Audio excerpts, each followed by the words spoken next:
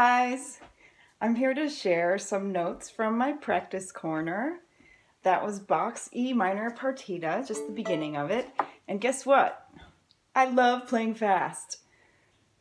But when I first started this piece, it sounded more like this.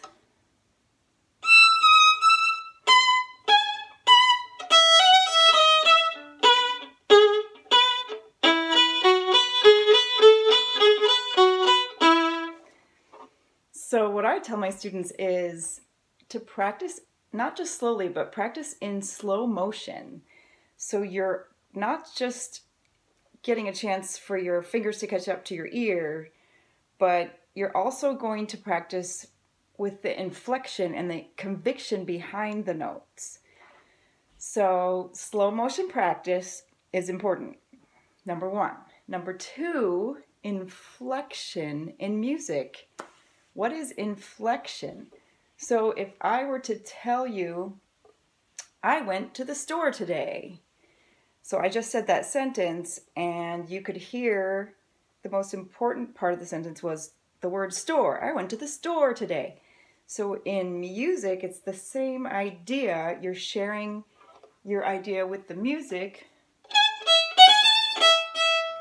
I went to the store today. So there was some inflection in that. So with the violin, inflection comes with the bow. So I can add more pressure to the bow.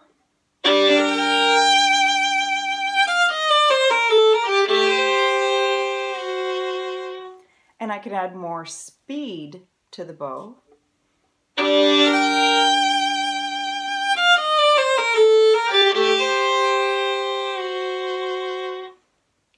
Or take away speed from the bow.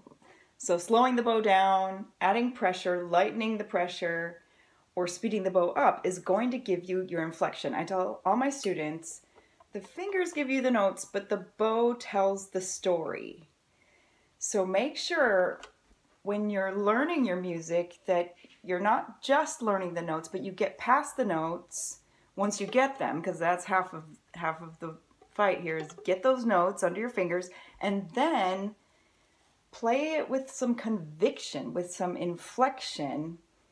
And if you're not sure where you want your inflection to go, try singing your part.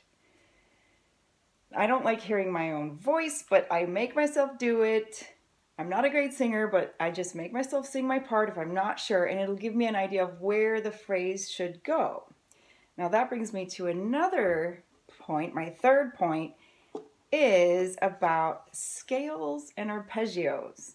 So every piece of music is basically made up of scales and arpeggios.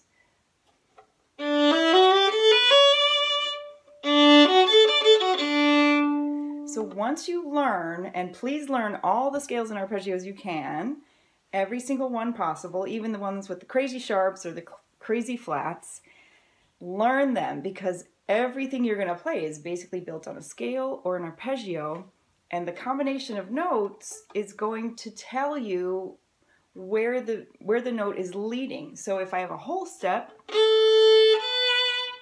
that sounds nice. If I have a half step, you might want to use some inflection a different way on those kinds of things. And you'll learn to listen for those whole steps and half steps when you practice your scales.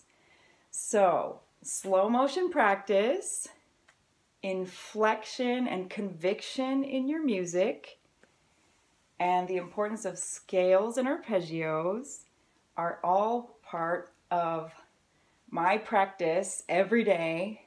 I use these tools, and I'm just going to play a little bit of that Bach G minor sonata because it's one of my favorites.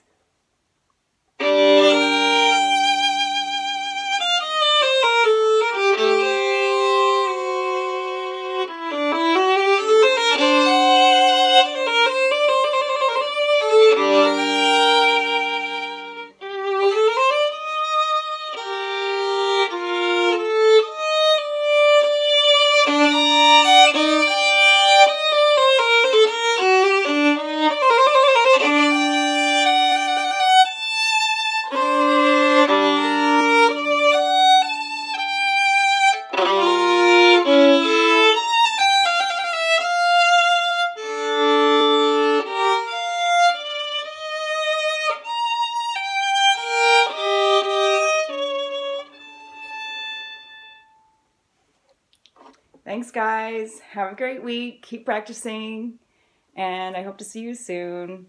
Shout out to Project Harmony West Boulevard. I miss your faces. Bye.